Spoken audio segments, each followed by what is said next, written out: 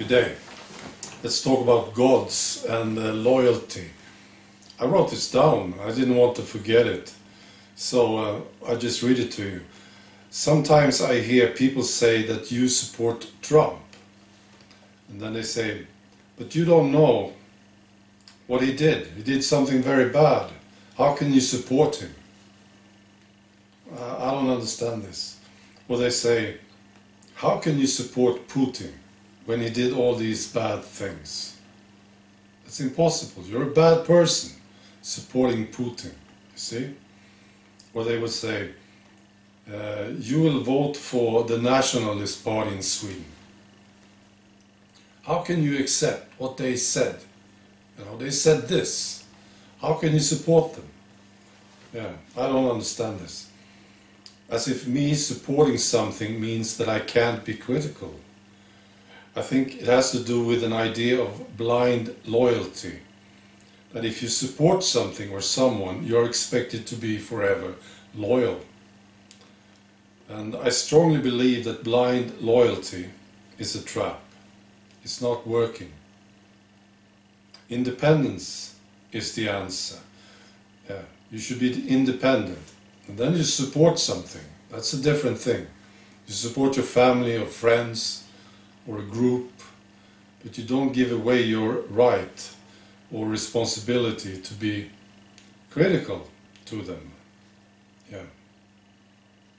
Support is good, but blind loyalty is what built very crazy, insane movements, like Illuminati, for instance.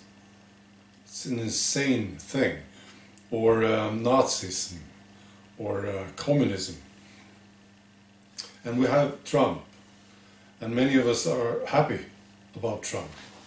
We think that he's a good guy, and we are very pleased to finally see a decent US president, and we're all happy about it. Well, most of us, many of us. But then I see how some people try to make Trump into a god. They say he's super smart, that he's super strong, he's super brave, he's a superman, you see? And they wouldn't dream of ever criticizing him. And they say he can't do anything wrong. That's a big mistake. This blind loyalty is setting people up for a huge disappointment. Trump is not perfect. He's a smart guy. But he's no God. He will do mistakes.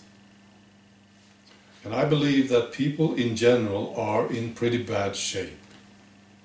The society they live in exerts a tremendous pressure on them.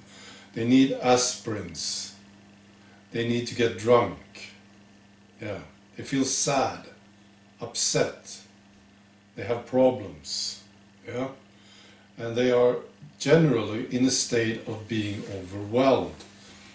This is my observation. So they are looking for someone or something who can help them get rid of all these things that make life miserable and difficult. Someone or something that understands them, who agrees with them and will be the hero. The thing is, these heroes are also in a pretty bad shape. They face the same pressure. They are also overwhelmed. Some of them rise above the noise and do great things. But they will also stumble and fall. It's part of living on this planet. So, independence is the answer, if you ask me. You can support something, you can support a person or a group, but you never give away your right or responsibility to correct them. You will never find anyone who doesn't need to be corrected. Never. You will never find anyone who never makes mistakes. And we look at the Democrats in the US, and many of us don't like what they are doing. But I don't expect that their opponents, the Republicans, are phenomenal. They are just slightly better. Some will say they are better, or even much better. But that's all. They are just better. You see? They are better than the Democrats. And we say this, we have the same thing here in Sweden. The socialists in Sweden are awful. They really are. But their opponents are just slightly better. And I support the Swedish nationalists. But they are honestly in a pretty bad shape. They are. I don't expect them to save Sweden. I really don't. They're just slightly better than the socialists. They don't have gods or semi-gods in their ranks. They don't. And for me, it would be a huge mistake to be loyal to any politician or any party. I'm talking now about blind loyalty. Independence is the thing. And support people that remain independent. Okay, that's it. Bye.